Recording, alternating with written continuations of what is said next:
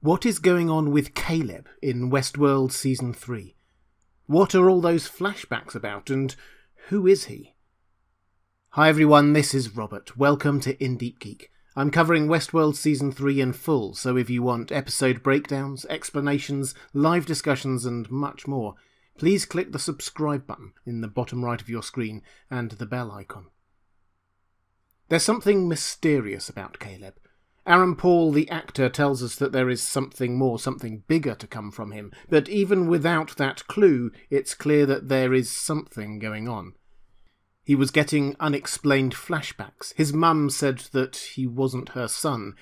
He seems to take this in his stride, so we're supposed to assume it's dementia, but it's still odd. And Dolores chose him and stuck with him.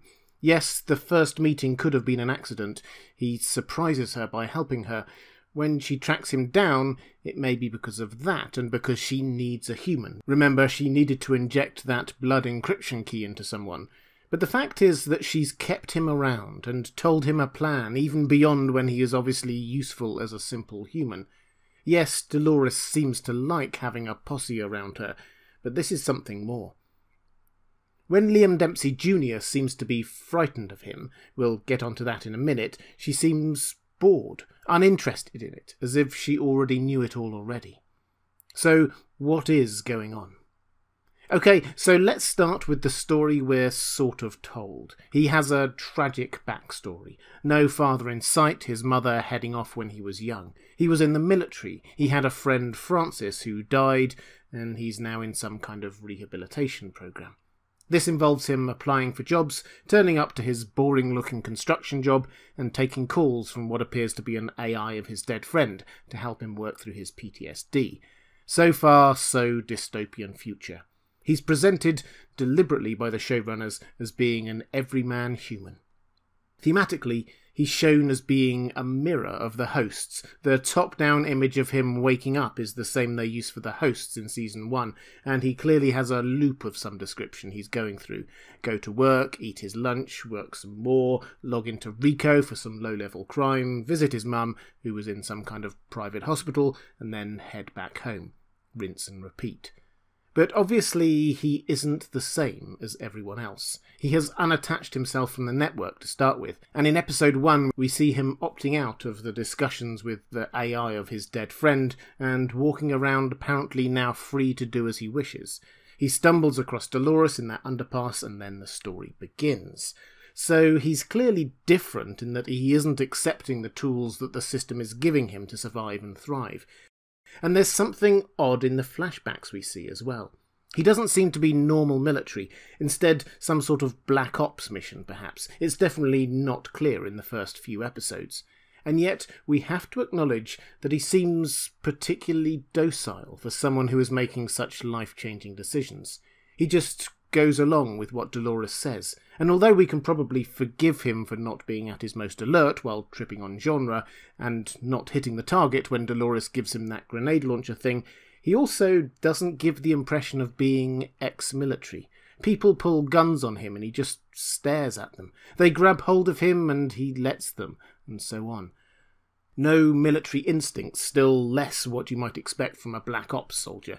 He doesn't seize the initiative, but he also doesn't seem to be frozen by PTSD at these points. He just comes across as numb.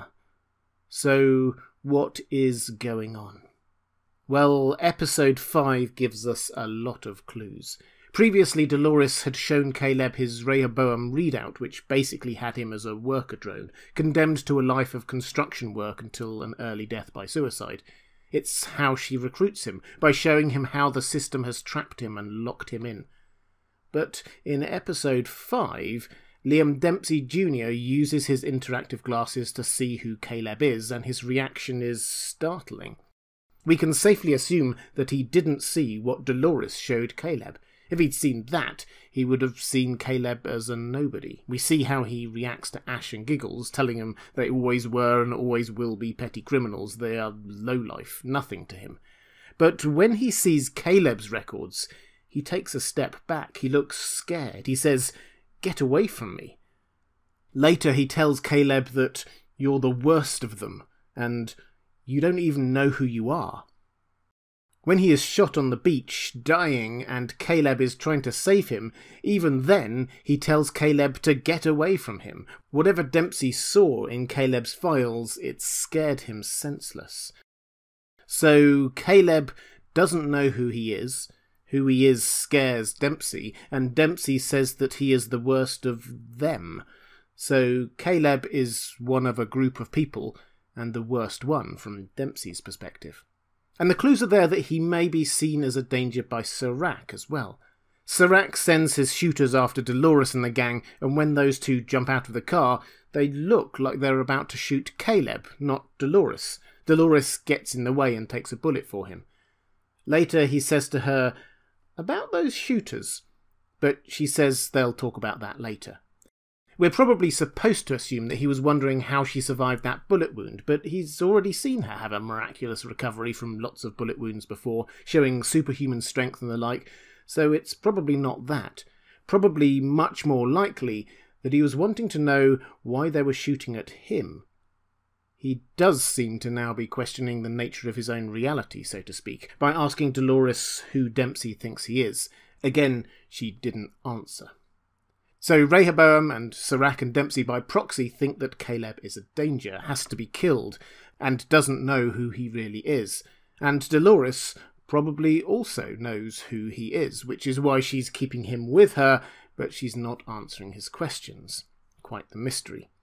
The answer to all this, I think, comes in what else is happening in episode 5. Westworld often works like this, showing you two or more storylines that may not seem to have much in common, but actually they do.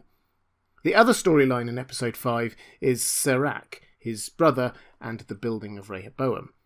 We discover that Rehoboam's big blind spot is outliers.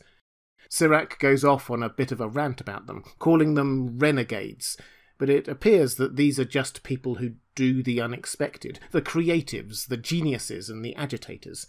They disrupt the ordered world that Rehoboam is trying to create, so they need to be stopped.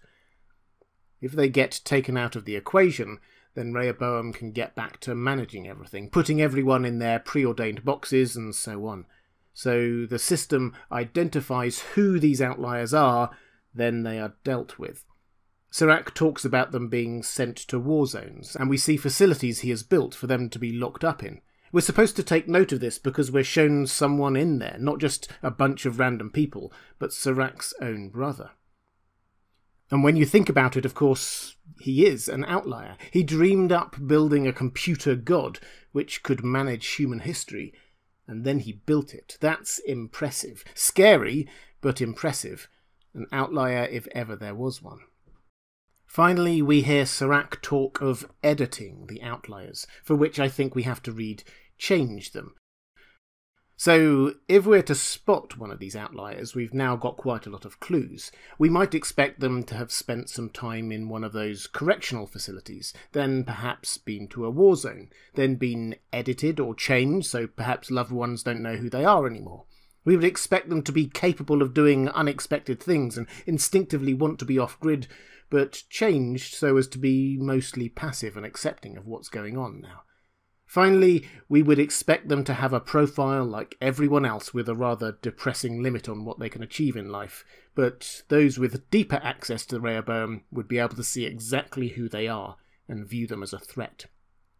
And all that is exactly what we have with Caleb. We already know that in his flashbacks he has memories of being in a war zone. Under the influence of genre, the last genre he experiences, which Giggles tellingly labels reality, we see him in some kind of facility that looks suspiciously like the one Serac was locking the outliers up in. He seems to have two profiles on Rehoboam, the one that has been running his life and Dolores showed him, and the scarier one that Liam Dempsey sees, suggesting it or he has been changed or edited. His mother certainly seems to think that he has been. He seems to surprise people like Dolores, but still spends most of his time rather passively following orders, as if he's capable of great things, but something is stopping him. In short, Caleb is everything we would expect an outlier to be.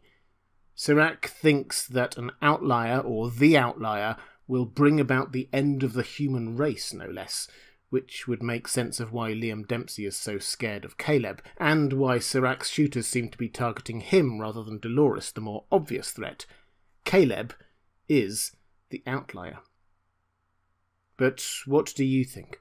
Let me know in the comments section below, or join me on Sundays at 5 PM Eastern Time for my pre-show livestream. In Deep Geek is covering Season 3 of Westworld in full. The link to my Westworld Season 3 playlist is on the left of your screen, so please click on that if you want more episode breakdowns and theory videos and the like, or if you'd like to support In Deep Geek or get access to some of the content I create exclusively for my patrons, please click on the link on the right of your screen. Thanks for watching, take care, and I'll see you again soon.